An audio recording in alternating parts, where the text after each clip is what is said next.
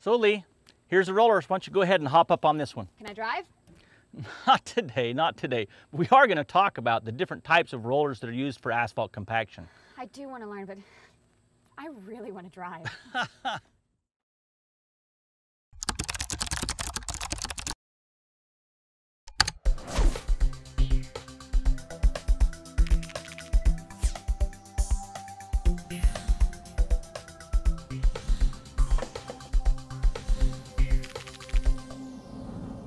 So let's talk about the different types of rollers that can be used for asphalt pavement compaction. You are sitting on a vibratory steel drum roller right now. Okay. So this is the most common type of roller that we see on asphalt projects. It's most often used as the breakdown roller or the first roller after the paver itself. And it can be used in either static mode or vibrating mode. Okay, so it can run without vibrating? Yes, there's times we don't want the vibration. In fact, a lot of contractors have a static steel wheel roller that doesn't even have the vibrating option at all. And it's most commonly used as the finish roller or the last roller on the project, and it takes out all the marks. Okay, that makes sense. What about that one over there with all the wheels? Oh, that's a pneumatic tire roller. Let's go over there and look at it. Can I get in the driver's seat again? Nah, let's not get on this one. This is a pneumatic or rubber tire roller here, and we sometimes see it on asphalt paving projects, but sometimes we see contracts only use the steel wheel rollers.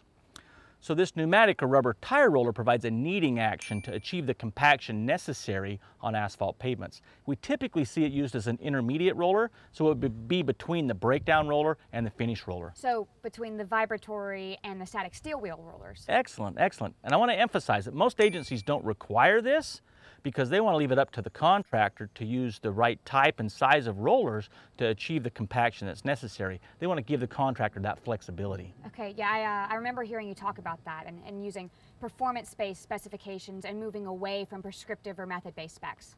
Yeah, I'm so glad you remembered that. And I heard that thunder. Maybe let's go over here and look at this other roller. Yeah, sounds good. So that's the oscillation roller. Okay. All right, you're back in the driver's seat. Yes, I am. All right, so you're sitting now on an oscillation roller, and it uses a massaging motion to compact the asphalt. I could use a massage. Not that kind of massage.